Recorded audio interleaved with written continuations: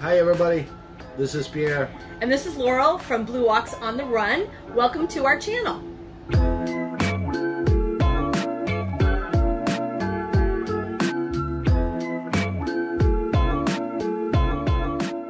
Can you believe we did this? Did what? Started the channel, first of all. Secondly, Yeah. full-time RV living. The life of the full-time RVers. We're hoping to be able to share with people our life experience and our moves and the things that we've done in life, the things we like, because we've got little ones up north that Laurel wants to connect with us because we live so far away, so they always try to know what, where, what we're doing.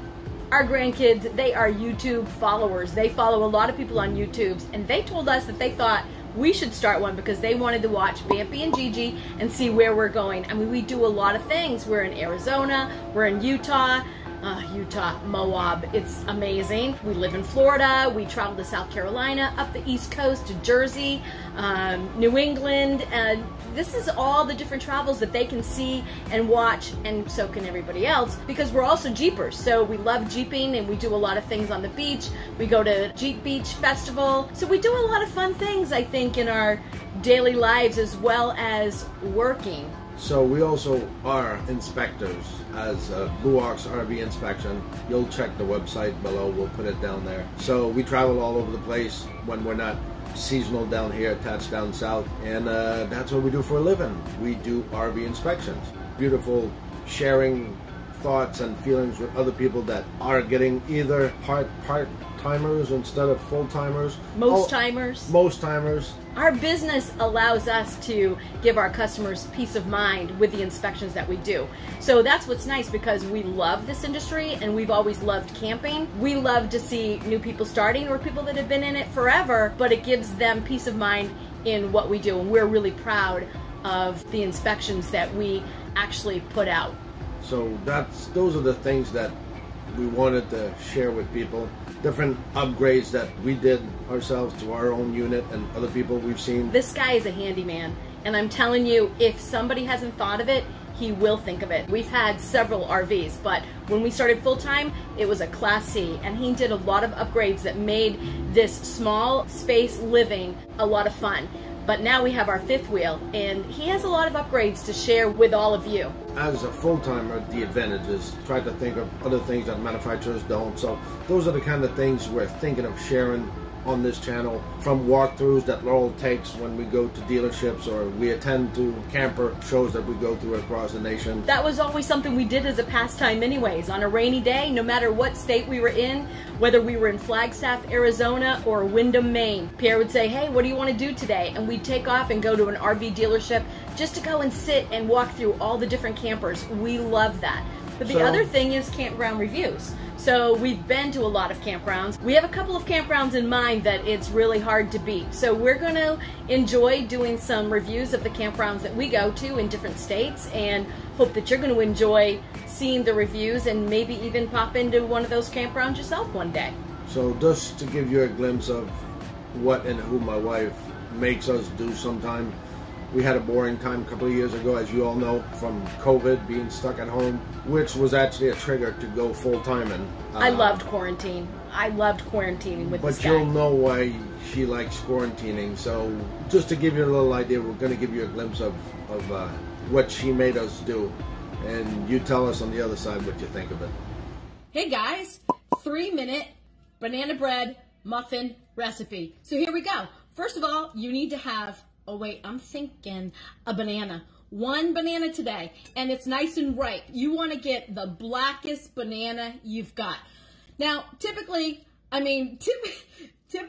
we use 2 bananas, but you know, in this situation, we're only going to use 1. You want to really make sure that it's ripe, feeling it over, and then you're going to peel the banana. So get your banana in the bowl, and then you want to really mash it up.